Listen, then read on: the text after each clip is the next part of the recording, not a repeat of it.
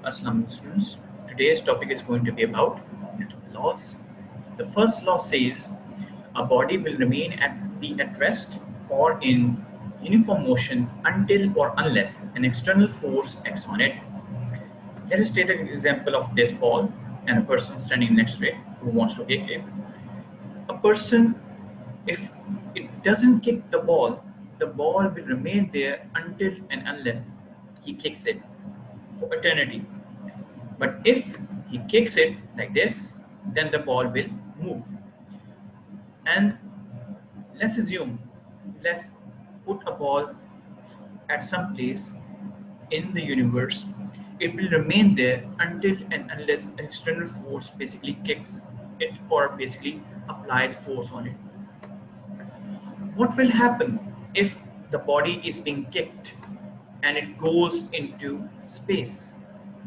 It will keep on rotating, it will keep on moving on until or unless a force basically stops it, just like this.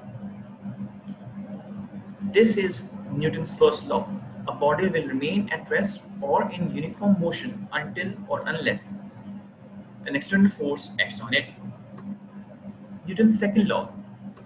Newton's second law says when a force is applied on a body of mass m, then the body will move in the direction of the force with some acceleration.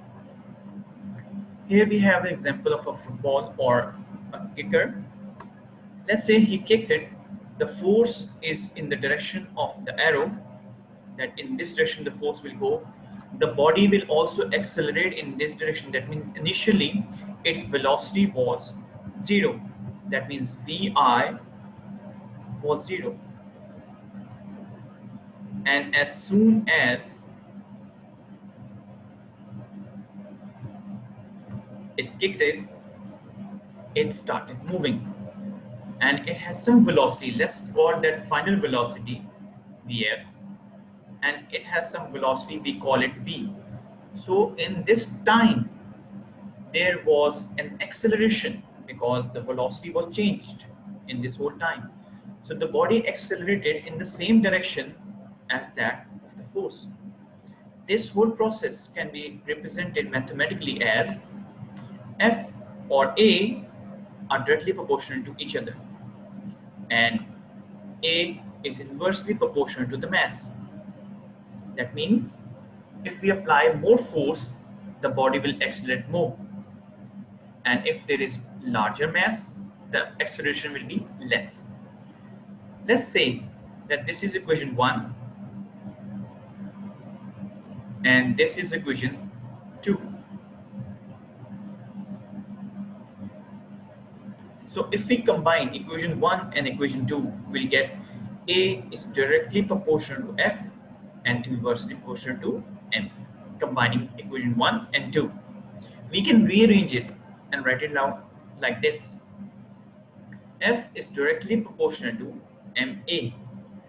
Students, whenever we convert proportionality sign into equality, we have to introduce a constant of proportionality. Here the constant of proportionality is K. Putting in the values, the proportionality becomes equality and K is included over here. What is the value of K? Let us take the value of K equal to 1, which is of the body. So putting in the values of K 1, we have F is equal to MA. That means when a force is applied on a body of mass M, it will accelerate in the direction of the force, which is thus Newton's second law. This equation represents Newton's second law, which is force is equal to MA. In SI units of force is Newton. That means the Newton is basically the unit of force. Right over here, it is represented by N. The force of 1 Newton can be expressed as 1 Newton is equal to 1 kilogram, which is the unit of mass, into 1 meter per second square, which is the unit of acceleration. So we can say now that 1 Newton is equal to 1 kilogram into meter per second square. Newton's third law. Newton's third law said, to every action there is an equal and opposite reaction. let's say if we kick a ball, the ball also will act on our foot.